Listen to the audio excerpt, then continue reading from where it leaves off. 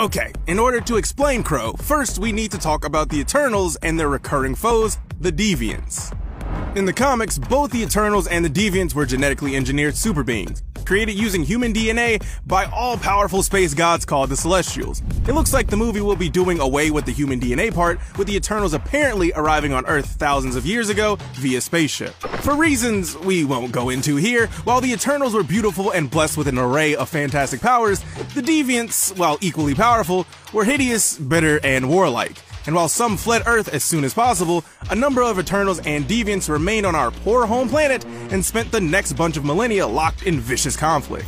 This war often involved the Deviants trying to claim the awesome power of the Celestials and the Eternals stopping them, and it went on so long that it became woven into the history and mythology of humankind. For example, you've probably heard of the singing of Atlantis, right? In Marvel mythology, that was part of the war between Eternals and Deviants. Pretty neat. A curious quirk of the Deviants is that no two members of their race share the same abilities, making each Deviant unique. And the big villain of the Eternals movie, the subject of this video, is more unique than most. He's gone by a few different names over the centuries, but you can call him Kro. So, what's this guy's deal? Well, he's got a pretty impressive resume. His most important skill is almost total mastery over his physical form. In layman's terms, this means that he can control the behavior of his own cells, enabling him to rapidly heal even the most devastating of injuries through sheer force of will. On top of that, he has the ability to shapeshift, although in the comics he's limited to only shifting the flesh and mass that he already possesses. He can't alter his skeletal structure, for example. In practice, this means he tends to change his face, which seems to be sufficient for his evil purposes most of the time. Although, going by the glimpse we got of his powers in the new trailer, we're wondering if the MCU version of Kro will do things a little differently. This shape-shifting power means that Kro has spent centuries disguising himself, moving among the Deviants and the Eternals in a variety of guises. He was even the lover of Thena, one of the Eternals, at one point, presumably when he had a slightly more attractive face than the weird pink devilish one that he often falls back on, though. And of course, in keeping with the way the Eternals and the Deviants have woven themselves into human history and religion, Kro has inadvertently ended up as the basis of various mythological figures, including Pluto. No, not that one. And even Hades. Also, no, not that one. Well, I mean, kind of that one. Anyway, all pretty interesting stuff, we think you'll agree.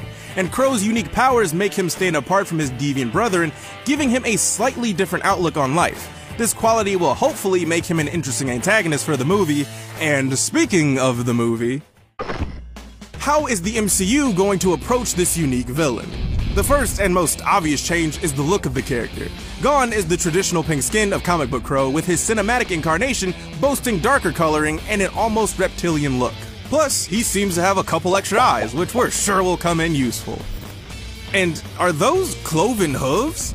You can also see from the way Kro restrains Thena that his shape-shifting powers are showier than they are in the comics, with his flesh-forming tentacles that can move and grab things. We wouldn't be surprised if he's a lot less limited than his funny book counterpart. But looks aside, what's his game? It can't be an accident that the trailer shows him interacting with Thena, his sometime comic book lover. This could well be a hint that their romance will play a part in the story. This would be an intriguing new wrinkle for a Marvel villain and would add some extra dimension to this monstrous warlord's actions. The movie has even been described as a love story, so make of that what you will.